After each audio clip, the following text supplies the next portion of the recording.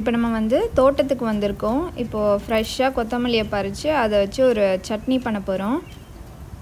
இப்போ கொத்தமல்லி பாருங்கள் நல்லா வளர்ந்துருக்குது.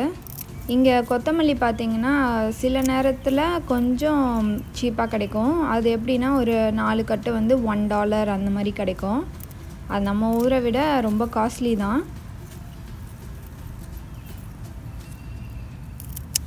இப்போ இங்கே வந்து அடிக்கடி லைட்டாக தூரும் டெய்லி. அதுலேயே வந்து செடியெலாம் வந்து நல்லா தழுத்துருது. நான் இப்போது கொத்தமல்லியை வந்து வேரோட பிடுங்காமல் நான் வந்து கட் பண்ணி எடுத்துட்ருக்கேன்.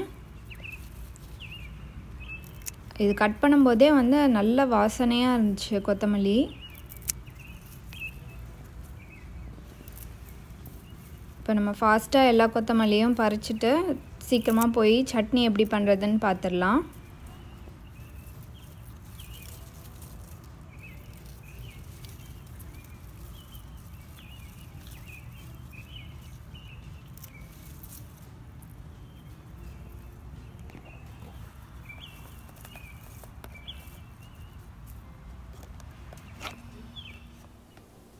இப்போ நம்ம வந்து தேங்காய் கொத்தமல்லி சட்னி பண்ண போகிறோம். அதுக்கு வந்து நான் ஒரு 1/2 கப்பு துருவின தேங்காய் எடுத்திருக்கேன். நம்ம வந்து தேங்காய் சில்லு கூட எடுத்துக்கலாம். அதை வந்து மிக்ஸி ஜாரில் சேர்த்துடலாம். அதுக்கப்புறம் ஒரு 2 டேபிள் ஸ்பூன் வந்து உடைச்ச கடலை, அதை வந்து இதில் சேர்த்துடலாம். அதுக்கப்புறம் காரத்துக்கு ஏற்ப வந்து பச்சை மிளகாய், அதையும் வந்து இதில் சேர்த்துடலாம். அதுக்கப்புறம் வந்து இது நம்ம தோட்டத்துலேருந்து பறிச்சுட்டு வந்த கொத்தமல்லி. இப்போ இதில் நம்ம கொத்தமல்லி சேர்க்க போகிறோம். இப்போ இதை வந்து கொஞ்சம் கழுவிட்டு வந்துடுறேன். இப்போ நான் எல்லா கொத்தமல்லியும் சேர்க்கலை, கொஞ்சம் ஒரு கொத்து எடுத்திருக்கேன். இப்போ இதை வந்து நம்ம கிள்ளி இதில் வந்து சேர்த்துடலாம்.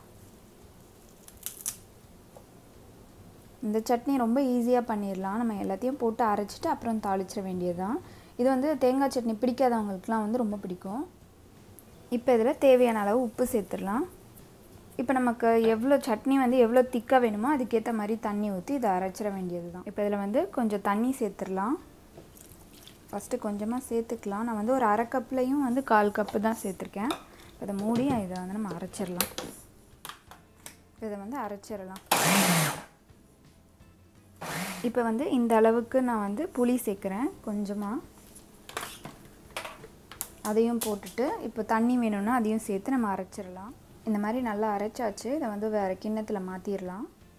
இப்போ ஸ்டவ்வில் வந்து ஒரு தாளிக்கிற கடாய் வச்சு அதில் 1 டேபிள் ஸ்பூன் எண்ணெய் ஊற்றி சூடு பண்ணி வச்சுருக்கேன். இப்போ இதில் வந்து கடுகு சேர்த்துடலாம்.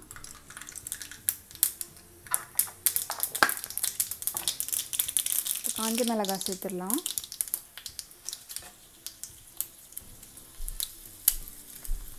இப்போ நறுக்கி வச்சுருக்க கருவேப்பிலையை சேர்த்துடலாம்.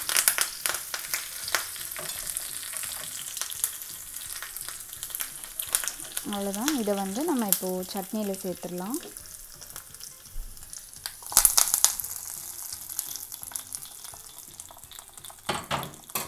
அவ்வளோதான், நம்மளோட தேங்காய் கொத்தமல்லி சட்னி வந்து தயாராகிடுச்சு.